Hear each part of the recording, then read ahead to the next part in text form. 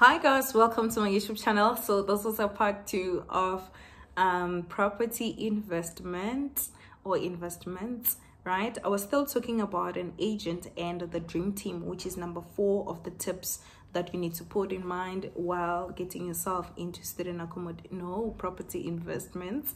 Okay, so I was talking about the things which you need to keep in mind, and I read the list. It's on the previous video, so just make sure that you check it, okay? And make sure that your agent is registered with Estate Agency Affairs Board, okay? They have to be issued, I think, an annual certificate that they have to put publicly, and it has a number which you can also check against the board if the person is indeed registered, okay?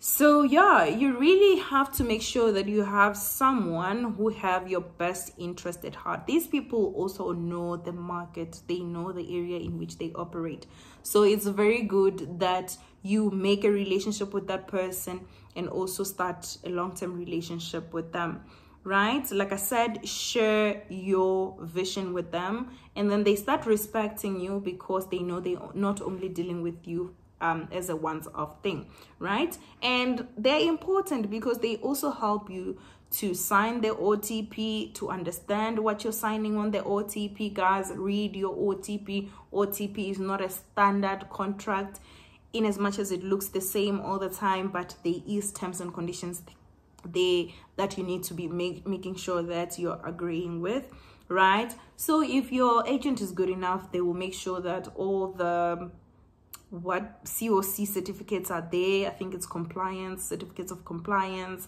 all the plans are there, so that you buy really a valid house that you know that you can also sell in times of selling.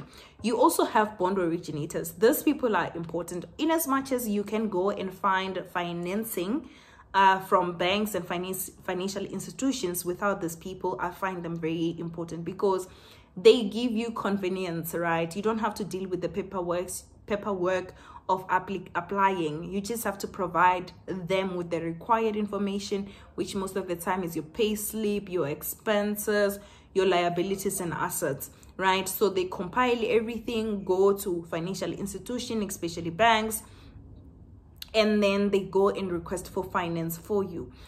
Make sure that you don't only ask for finance on the big 5 banks, which is what most of the bond originators do.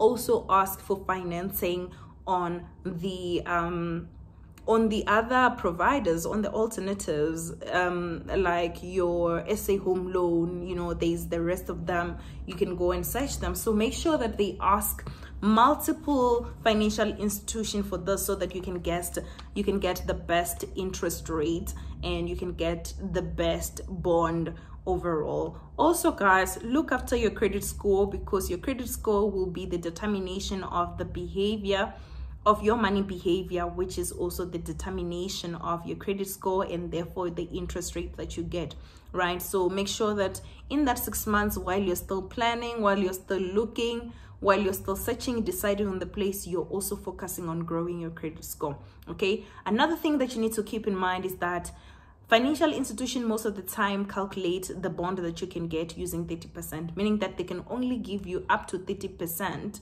of your income, right? Let's say, for an example, if you earn 100 Rand per month, they can only give you a bond of 3 Rand per month, right? Up to 3 Rand per month, okay? So that's how also you can think about it on the potential bond in which you can get, right? Yep. So we also have conveyancing attorneys.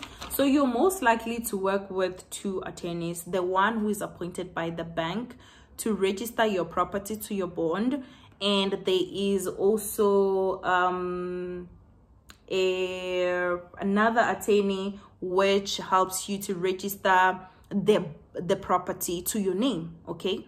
So the one that registered the bond against your property, that is appointed by the bank, you can negotiate. Also, you can negotiate in both of them, especially if you're a private banker. I was so surprised on my last purchase when I was told that I'm gonna get 25% discount up front because I was a private banker. So make sure that if you're a private banker, you're benefiting at the maximum with those benefits that they mention, right? You pay a lot to be a private banker, so you better benefit from that. However, even if you're not a private banker, always ask for a discount, right?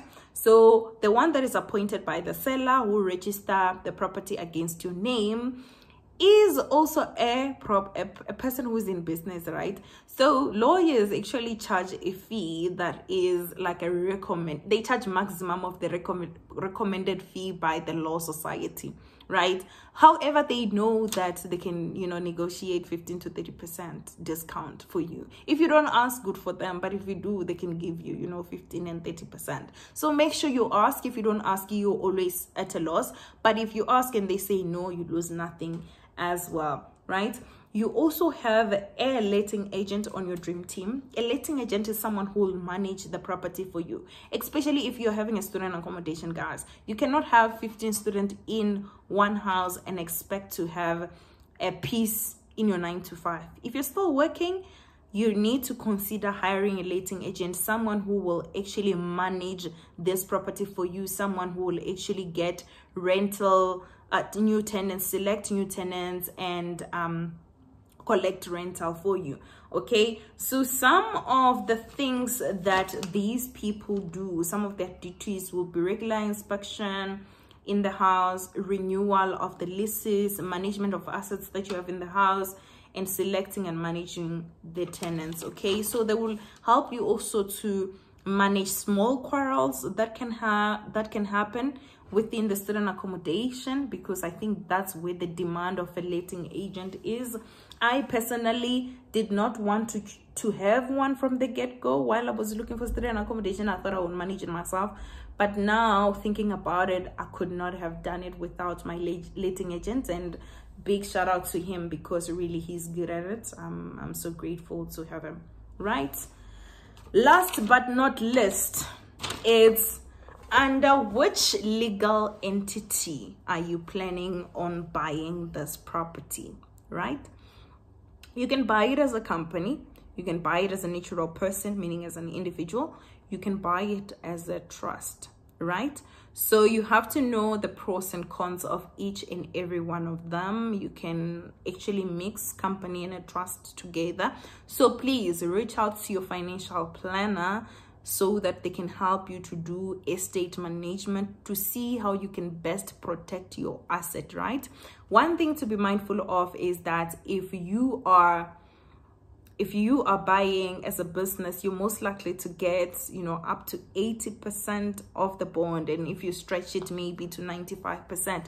Most of the time it's difficult for the banks to give you 100% funding, even when you are a first-time buyer, if you're buying as a company. However, as an individual, even for your second bond, you're most likely to get 100%. But there's benefit for either one of them. Even buying as a trust, there's benefits, but also there's also disadvantage. Like on a trust, you pay high tax, and also as a business, you have a lot of tax deduction. There's a lot. So please reach out to your accountant, to your tax practitioner, to understand which is the best for you to buy this property on. Don't decide after, because if you buy as an individual and then you soon want to transfer it to a corporation, you will pay transfer cost. And if it's at a later stage when the property has already accumulated capital gains, has already appreciated in value, you will have to pay tax.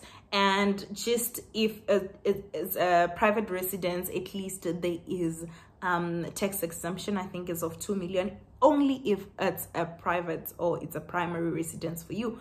If you are making any money out of that, then it's capital gain tax for you for transferring from you to another, to a company. Okay, goodbye. Thank you guys for watching. If you like this video, give me flowers. Make sure you like, comment, and subscribe. Cheers.